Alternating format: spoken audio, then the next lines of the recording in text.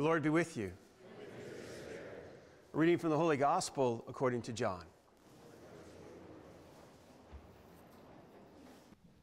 But he had to go through Samaria. So he came to a Samaritan city called Sychar, near the point of ground where Jacob had given to his son Joseph.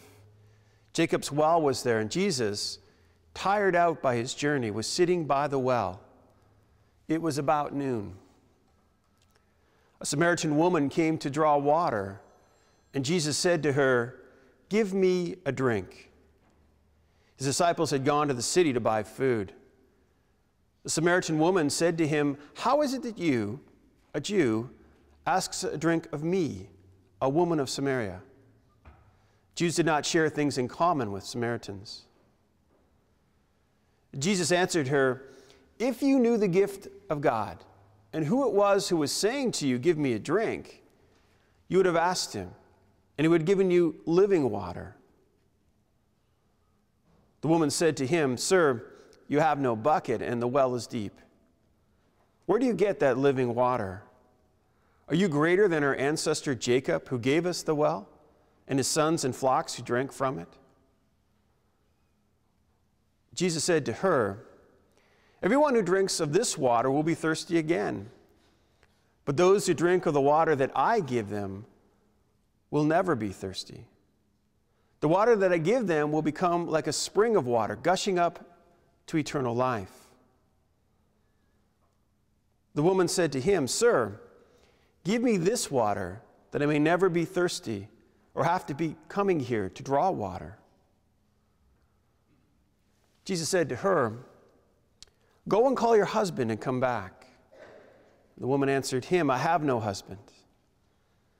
Jesus told her, "You are right in saying you have no husband, for you have had 5 husbands, and the one you're with now is not your husband." "Whatever you say is true," the woman said to him. "Sir, I see that you are a prophet. Our ancestors worshipped on this mountain, but you say that the place where people must worship is Jerusalem." Jesus said to her, "Woman, believe me, the hour is coming when you will worship the Father neither on the mountain nor in Jerusalem. You worship what you do not know. We know what we know, for salvation is from the Jews. But the hour is coming, it is now here, when the true worshipers will worship the Father in spirit and in truth. For the Father seeks such as these to worship him. God is spirit, and those who worship him must worship in spirit and truth." The woman said to him, "I know the Messiah is coming, who is called the Christ. When he comes, he will proclaim all things to us." And Jesus said to her, "I am he, the one who is speaking to you." Just then his disciples came, and they were astonished that he was speaking to a woman, but no one said, "What do you want?" or "Why do you speak to her?" Then the woman left her water jar and went back to the city. She said to the people, "Come and see the man who told me everything I'd ever done. He cannot be the Messiah, can he?" They left the city and went on their way to him. Meanwhile, the disciples were urging him, "Rabbi, eat something." But he said, "I have food to eat that you do not know about." So the disciples said to one another, "Surely no one has brought him anything to eat." And Jesus said to them, "My food is to do the will of him who sent me and to complete his work. Do you not say 4 months and the reaper is ready to receive his wages, and then comes the harvest? But I tell you, look around you and you will see the fields are ripe for harvesting. The reaper is ready to receive his wages and is gathering for the fruit of eternal life, so that sower and reaper may rejoice together. For here the saying it holds true, one sows, another reaps. I sent you to reap, but you did not labor. Others have labored and have entered into their labor." Many Samaritans from that city believed in him because of the woman's testimony. "He told me everything I have ever done." So the Samaritan came to him. They asked him to stay with them, and he stayed there for 2 days. And many more believed because of his words. They said to the woman, "It is no longer because of what you said that we believe. We have now heard for ourselves, and we know that it is true, the Savior of the world." My friends, the gospel of the Lord. Praise to you, Lord Jesus Christ. Be seated. A couple of years ago, I read a book called Deep Blue. It was written by an evangelical writer. It probably isn't the greatest spiritual reading that I've ever had. It was good, and he was honest, though. And something in the honesty kind of caught me, just the way he used kind of cultural references, and he was trying to kind of work through this whole thing. What is faith? And sometimes you can read a whole book for just one line. And the line that has always stayed with me was this sort of honest depiction of what it's like to try to express faith. He said that, when I write about Christianity, it always sounds trite, cliche. It never really seems to have that authenticity that I'm reaching for. But when I experience faith, when I experience people of faith, there's just no mistaking it. And there's a joyfulness and a healing that comes from that encounter. And I always thought that was just a really honest insight into how hard it is to capture some of the things we're trying to capture. We use words that we hold in common, words like grace and love and healing, redemption, and I don't think we would argue about sort of what their base meaning is. But what is it to evangelize? Something as basic as that. What is it to be an evangelist? Discipling. And the task that I have this morning, which is trying to express what is it to be in a personal relationship with Christ. We all know the words. Let me ask you a question. Have you made Jesus Christ your personal Savior and Lord? Like, that's almost a catchphrase that we hear in evangelical circles. I don't think I'm surprised by that phrasing, but what does it mean? And how do you talk about it without sounding cliche or falling back onto those same sort of phrases that we sort of hold in common, but we're not really sure of what it's supposed to be? As I was reflecting on this talk and what I would want to say, I thought I would draw from a teaching that I first heard with Catholic Christian Outreach, CCO. So in many ways, they're kind of on the front lines of this, working in universities with students. And they've come up with a fairly simple little model. It's the 3 circles. Some of you, I'm sure, have heard it. But I think it touches this in a very succinct way. They talk about stages that a person might go through. In the first stage, there's a circle, and I'm the center of my circle.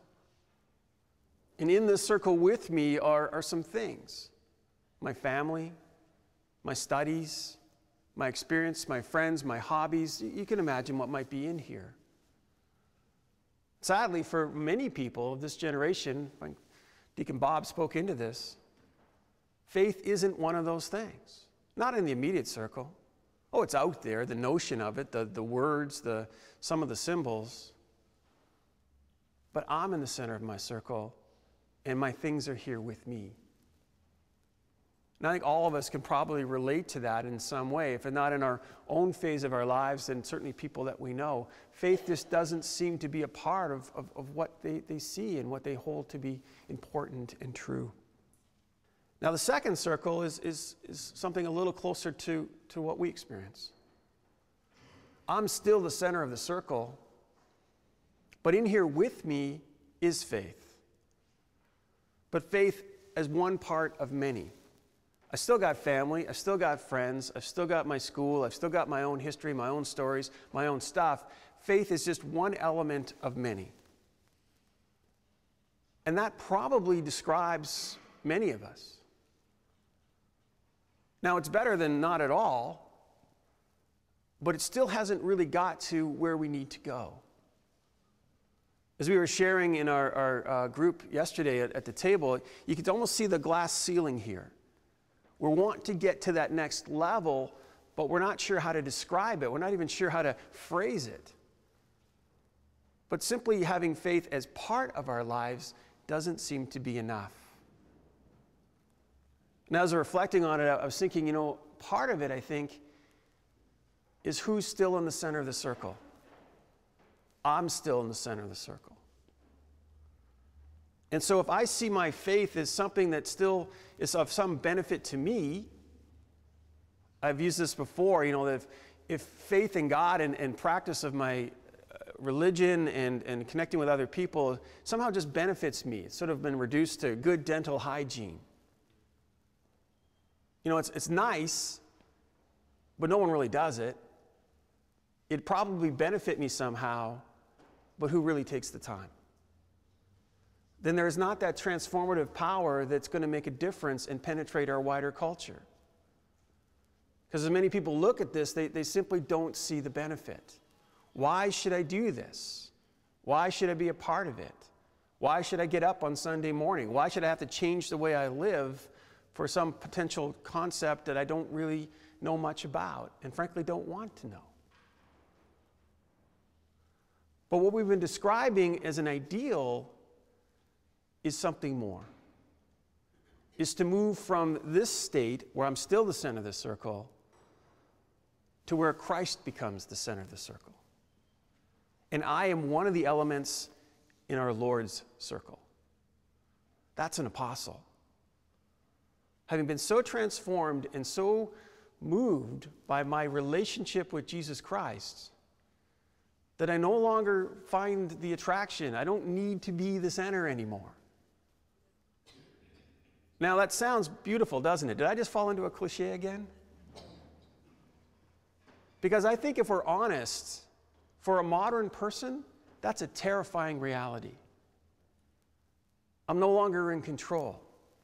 I'm no longer the center of things. I'm no longer the one calling the shots. Or as commercialism would put it, I can't have it my way. And it terrifies us. And so we jump back into circle number 2 and say that's good enough. But it isn't good enough. And I don't think it's what God called us to be.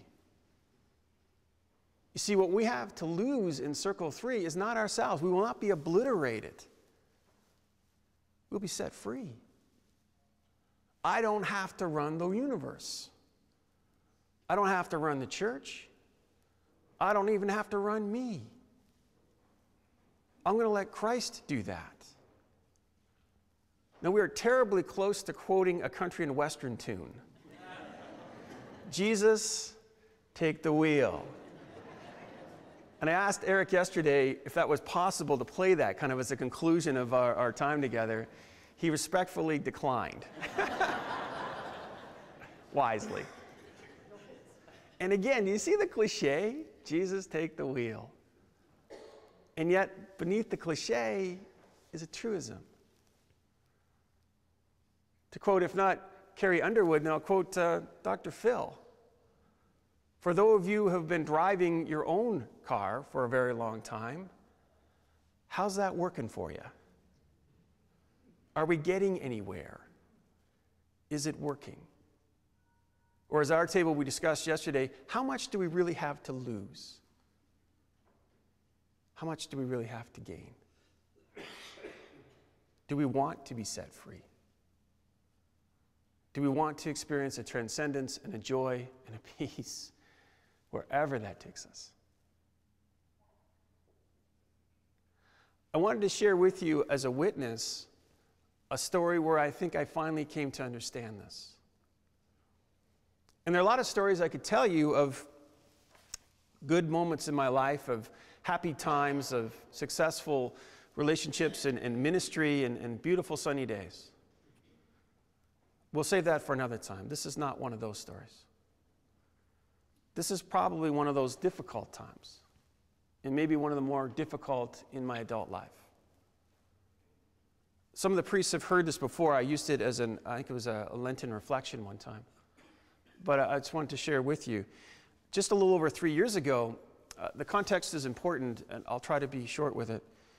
My father passed away quite suddenly. I was on a trip with the bishop in Rome, the year of the priests. And it happened at a particularly difficult time because I was just finishing my time at St. Michael's, and we're being transferred to the Holy Trinity Pastoral Unit in Lower Sackville. And so in the course of 1 week, I had to do 3 hard things. I had to bury my father, move, and start a new job. To say any one of those is difficult. I had to do all 3 in 1 week. And partly because of that, I think, I didn't have much time to grieve. We did the funeral, we got on with it, and as being a man, I buried it. Now, unfortunately, this death occurred just 6 months shy of my parents' 50th wedding anniversary. So we'd already begun preparation for that, my siblings and myself. And so as we got into September, into October, about this time, we realized next month we had a party, but there's one person who's not going to be there. What do you do? My brothers were very good. They said, you go home and you be with your family. That's what you do. And so I'd booked a flight home. But as those happen sometimes, it just before I left, there had been something we were working on in the parish, and it kind of blew up in my face. It was not a good day. I think the euphemism would be an actively disengaged parishioner who basically handed me my head, some of which I have to own. But it was not a good day. In fact, it would have been probably one of the hardest days I've ever faced. It was just a very, very difficult meeting that did not end well. So as I got on that plane to fly home, I wasn't so sure. It's not that I didn't think I was coming back.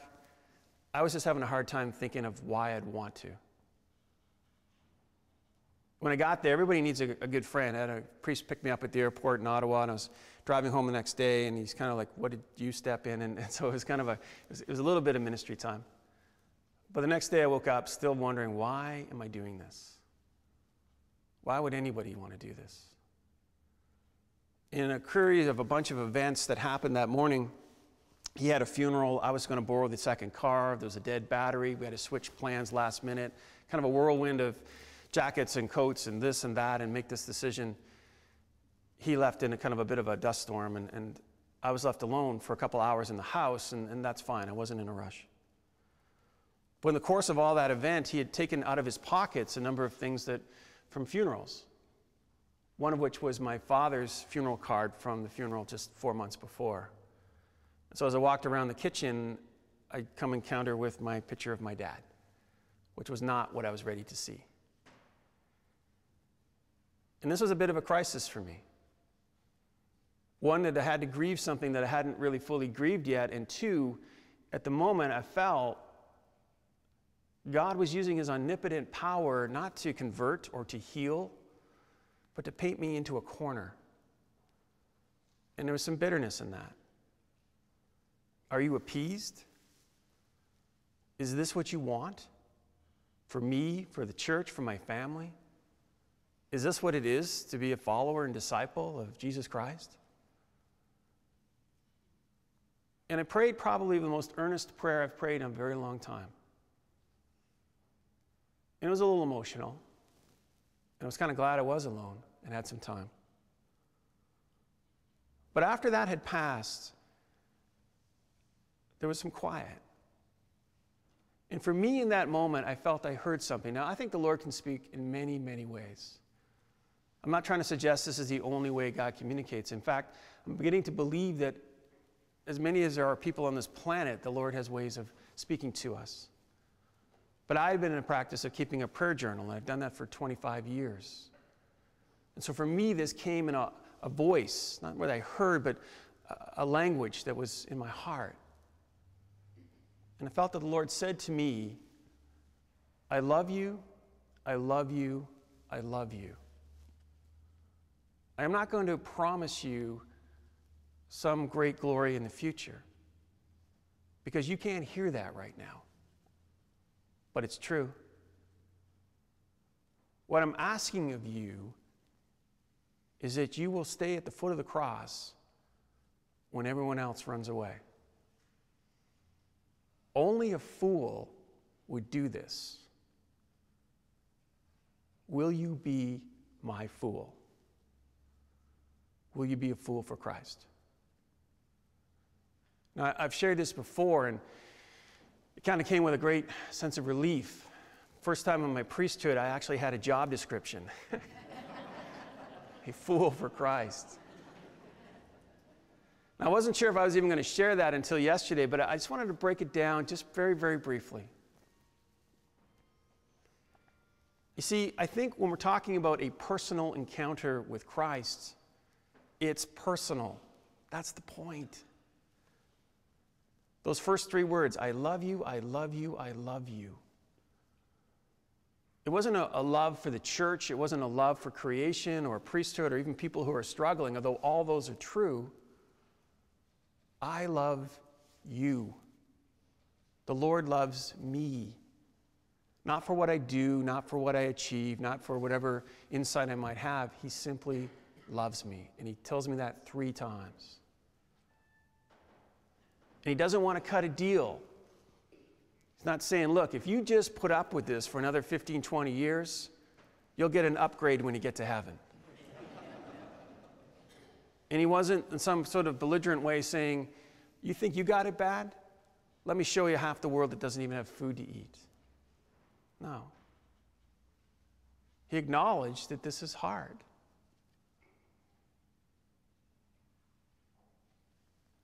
And he didn't try to play on that. And then the insight. This is the whole point. You see, you weren't supposed to change the world. And you weren't supposed to reform the church. And I'm the one who's redeeming it. I just asked you to stay with me. Now, who's in the center of the circle?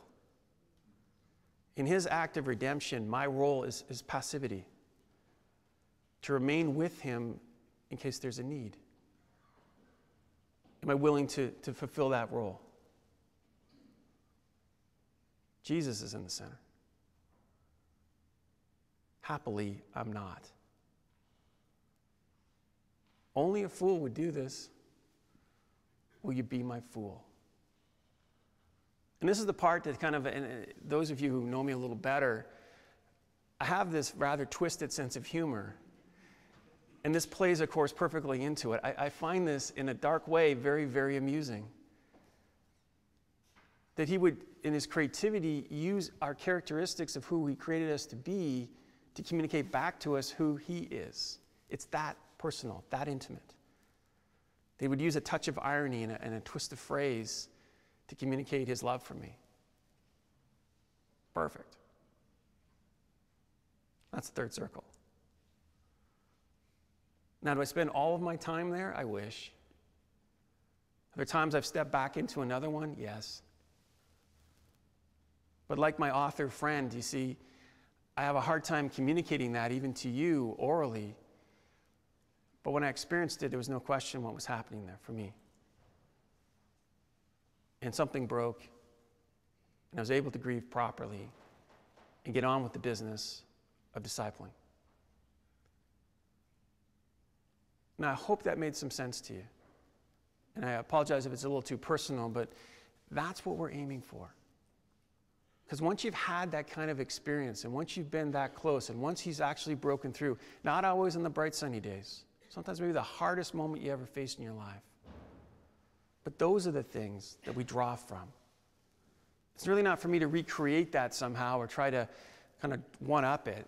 It's to draw from it. And to have more compassion for others that are going through it.